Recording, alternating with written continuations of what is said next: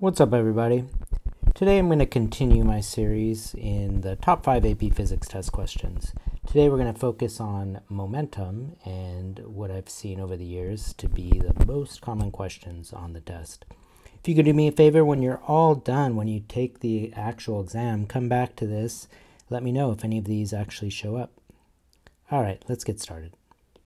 So number one should be no surprise, and that's being able to solve a conservation of momentum problem, either a collision type problem or an explosion problem. Remember, the key for this is you just look at your initial momentum, final momentum, set them equal to each other. The absolute most common question is what would be called a completely inelastic collision. So say you have a mass m and let's say a mass big M, and this has an initial velocity v initial, and this one is usually at rest, and they collide and they stick together as one. So you would just say, again, P initial equals P final, and you'd go mv, that's the initial momentum of this by itself, and then that equals m plus m, because they're stuck together, times the final velocity. So if they asked you to solve for the final velocity, you would just say it's mvo over little m plus big M. The other common one you might see is what we'd call an explosion problem. So imagine you have a person, two people, and maybe they're going to push off each other. Okay, usually they're ice skaters. One goes one way, the other goes the other way. In this case, your initial momentum is 0. And then this person, let's call it P1, and this person has a momentum P2. And you just go like, oh, M1V1 plus M2V2. Notice that since one goes to the left, one goes to the right, one is ultimately going to have a positive velocity and the other one a negative velocity. And those two would cancel out. In fact, their momentums would be exactly the same in this situation. So other ones you might see, well, one goes and it bounces, like two collide and they bounce off each other. One goes this way, one goes this way. In this situation, just remember that this one does have a negative velocity. That will be important. All right, let's look at number 2. The next question type you should expect to see is actually technically an energy question, but it's usually in the context of a momentum type of problem, and it's just to figure out how much energy is lost. Now, the key for this is you solve the momentum part of the problem first, and then you calculate the difference in kinetic energies. Now, sometimes the kinetic energies will be the same. And when that's true, we call this a perfectly elastic collision.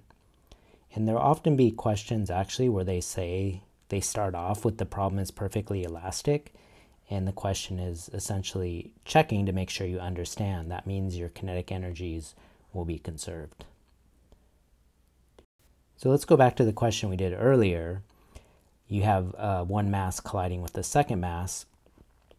And you know, the most common mistake I'll see my students do is actually when they say, oh, find the V final, they'll start doing kinetic energy problems like, oh, kinetic energy initial equals kinetic energy final. Well, the problem is in this collision, there's going to be energy that's lost. And that means this will not work. The two kinetic energies are not equal to each other.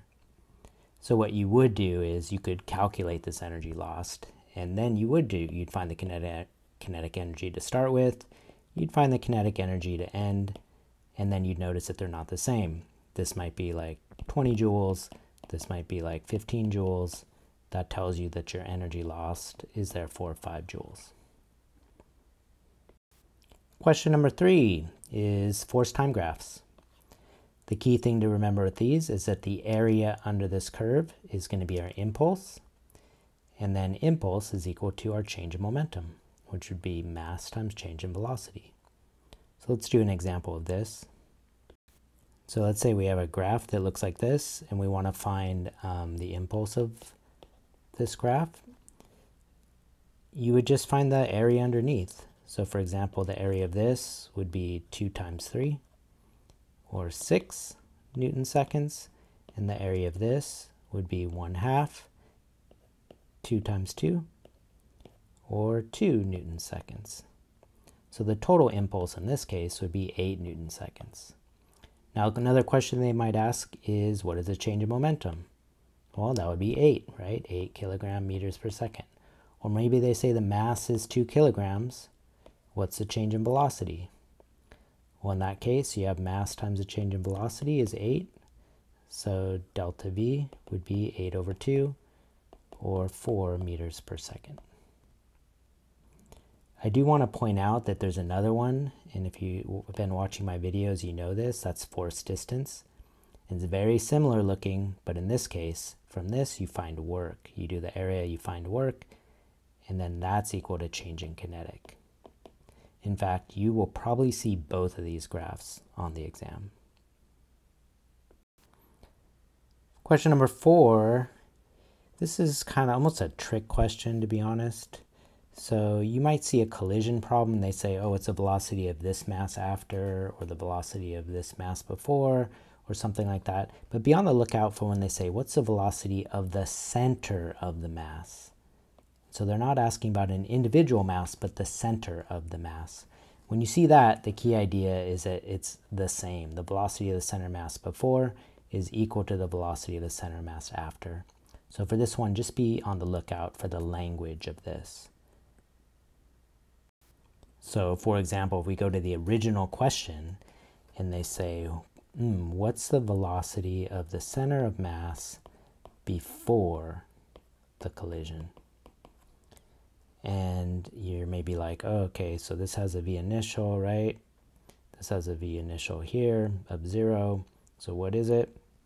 Well, if you look at this mass, it's moving off as one single mass, right? So the velocity of the center mass of this is obviously what we calculated earlier. So what's the answer? Well, it's the same. So the velocity of the center mass after is equal to the velocity of the center mass before. So this would be your answer in this situation.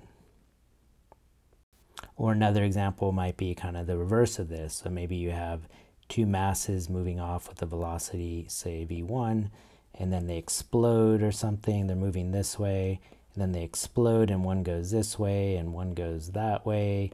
And they say, what's the velocity of blah, blah, blah?